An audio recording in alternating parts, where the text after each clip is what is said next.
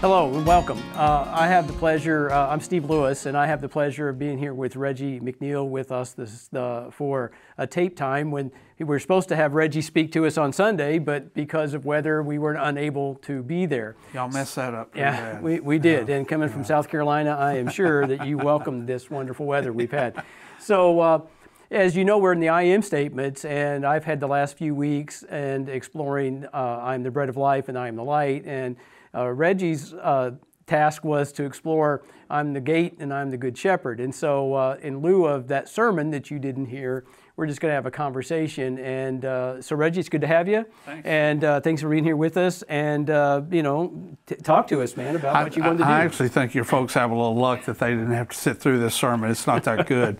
But so maybe we could. It off exactly. You know, and it ought to be quicker this way and all that. But, you know, Sunday, and by the way, I am glad. I think I'm supposed to say to see you, but I can't. But I am glad to be here. It's always fun to come out and persecute the Hillspring crowd. You know, Steve, I would have started Sunday with asking people kind of a funny, you know, are you feeling sheepish today? And just talk about sheep a little bit, since that's the whole I am statement of the gate for the sheep. I'm the good shepherd. Yeah, I did a little research on sheep. You know, you always hear they're dumb animals. Yeah. They're not. Is that right? You know, honestly, they're somewhere between a cow and a pig in their IQ, and they're closer to the pig. So you know, they're smarter. They actually have a memory that they can hold in their memory up to 50 different sound voices. Mm-hmm. You know, so when later on we're going to read "My sheep hear my voice," they actually that is a real. They have that capacity, and they have memory up to 50 people. Wow. You know, they eat. Well, they sleep 4 hours a day. Yeah. They use most of their day eating, which is at the point I begin to identify with the sheep. I'm thinking that ain't so bad, you know. And they're kind of like cows too. They regurgitate, and they chew on their stuff. So they eat all day long, and they're social animals. Mm-hmm. You would expect that, because they live in these flocks. Interestingly, if you separate a sheep from the flock, I mean, they get highly agitated. Mm-hmm. So you know, when Jesus tells the parable about the shepherd that goes out after the one sheep, you know, and you always say, well, he's got 99 out of 100. What's the deal? Well, that sheep was terrified. And so they always want to be brought back to the flock. It's just fascinating little study about sheep. And so since Jesus compares us to that, and we go all the way back to the Old Testament, we're the sheep of his pasture, I thought, you know, let's give sheep a break. And, you know, it's not so bad to be a sheep. There's some good things to it. Yeah, I'm a city kid, a long line of non-country people, so I don't really know that much about farm animals or otherwise. But, I didn't either. You can imagine what's coming up on my computer now that I've Googled sheep. John Deere's got you. Trust me. What kind of sheepskin do you want? Yeah, I mean, right. it's crazy stuff. Yeah. But these I am statements, you know, you reference the others which talk about the nature of God, really, you know. But these two statements really focus on the relationship aspect between Jesus and us. And it's really cool. And the first one he, of course, talks about is being the gate for the sheep. You want to? Yeah, let's read that one. So in John chapter 10, in the first 10 verses, really deals with that piece. And then the next section is going to deal with the good shepherd. So it says, very truly I tell you, the Pharisees, anyone who does not enter the sheep pen by the gate, but climbs in by some other way, is a thief and a robber. The one who enters by the gate is the shepherd of the sheep. The gatekeeper opens the gate for him, and the sheep listen to his voice. That's what you just said. Yeah. He calls his own sheep by name, and then leads them out.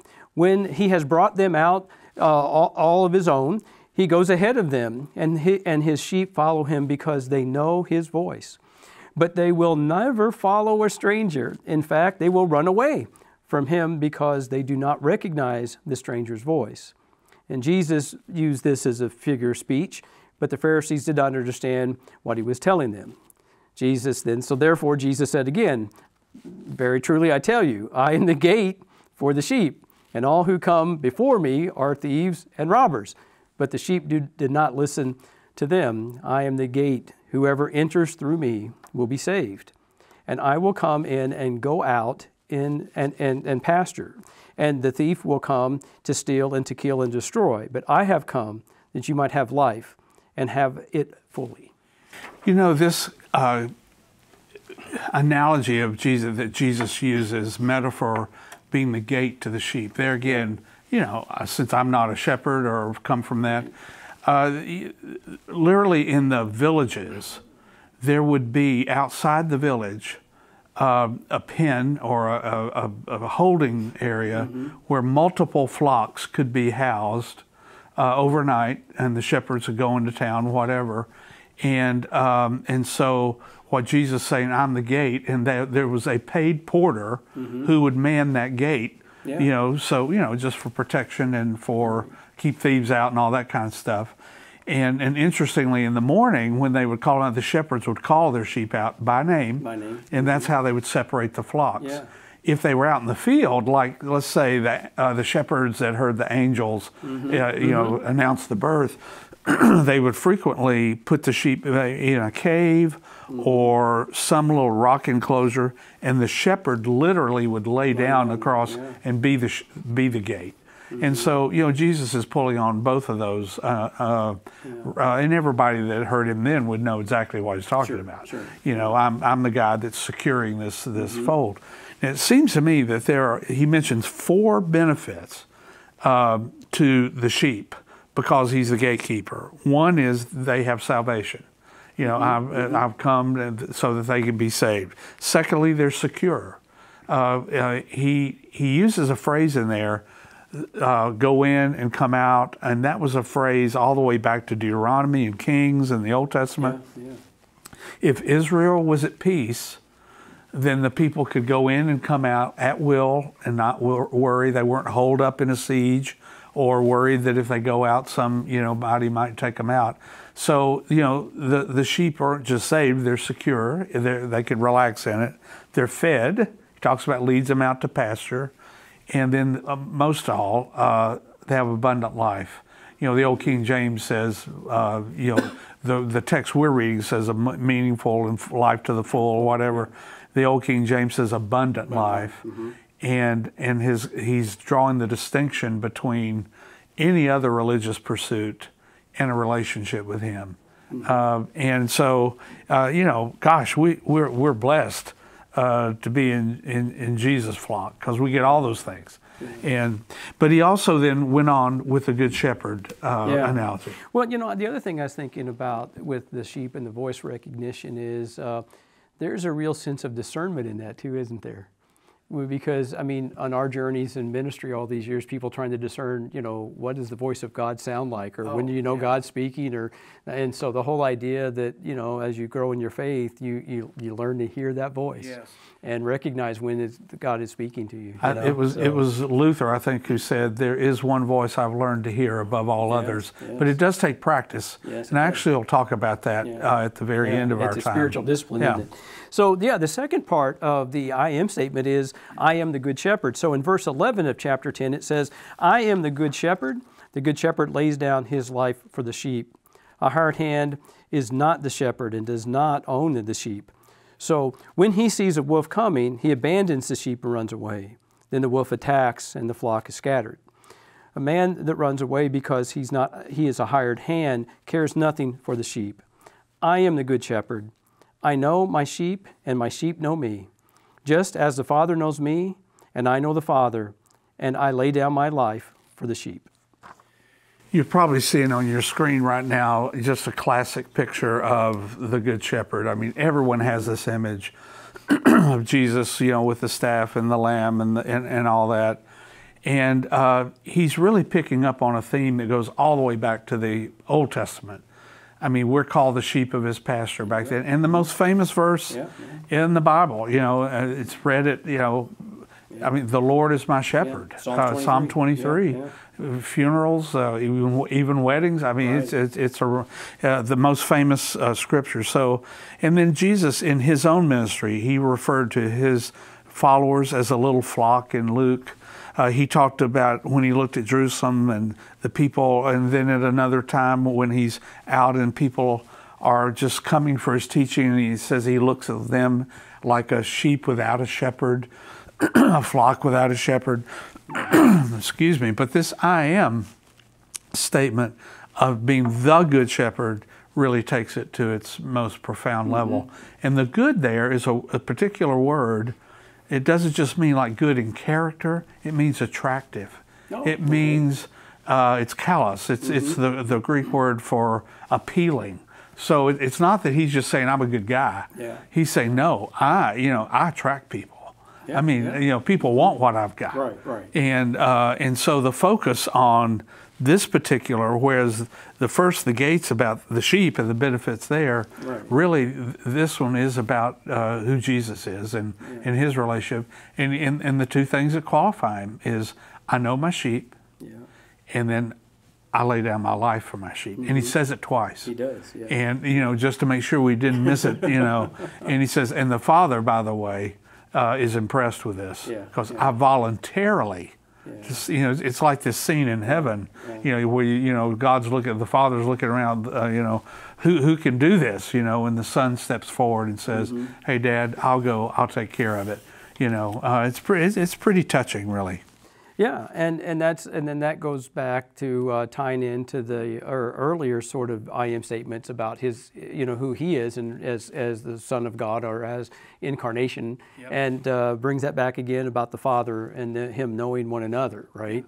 And that familiarity there, which again reinforces in John's theology the idea that Jesus is God. Right, and so these are the roles. And I love the way you pointed it out, that the first two statements really are more about these kind of theological narratives of light and bread, but this really is that relational piece, and inviting us to understand how he cares for us, how there's a soothingness about that, I guess, is a way, right? It makes us feel good. And there's an edge to this that I don't want to dwell on, but it surely meant a lot in his day.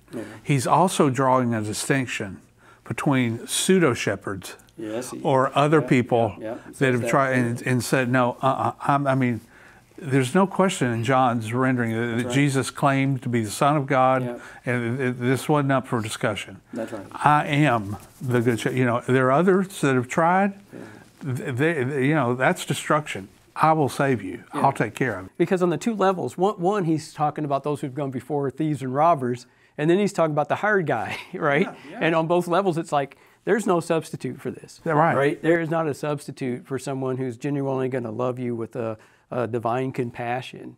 And so it is a beautiful story and a beautiful way of exploring, Well, and he actually is talking to the religious leaders. If you read up in the chapter before, this picks up a discussion he's already in with them. Unfortunately, they didn't get it. I mean, after all, they're the ones that decided we got to get rid of this guy. I mean, he really challenges our religion. But the people sure got it. They heard his voice then, and they hear it now. So, I would say let's just wrap it up kind of with so what? So what's our response to this? And I think the obvious thing is, our response is to follow. I mean, that's what sheep are obedient. That is another aspect of them. I mean, if he's done all this for us, we'd be crazy not to. But when I say follow, and by the way, the earliest disciples were called followers of the way. That's right. Jesus' invitation was never come be a Christian. That's right. Come join the church. Come be, because he didn't come to establish a religion. He came to abolish religion. And he says, you want something really, just follow me. That was his invitation. Still is. And that's when the sheep calls us. So if we hear the shepherd, and you made a great point earlier. Kathy and I have been married 43 years. And when she writes me a note or something and I read that, I hear her voice. I mean, it's in my head, I smell her. I mean, I literally... There's a familiarity. That's right. There's a familiarity. It's that intimacy. And so I think Jesus is saying that's where I want to be, And so you follow me. So, just to wrap it up in Hillspring language, it would mean living or following would mean live abundantly. Don't settle for anything less. Let's live like champions. I mean...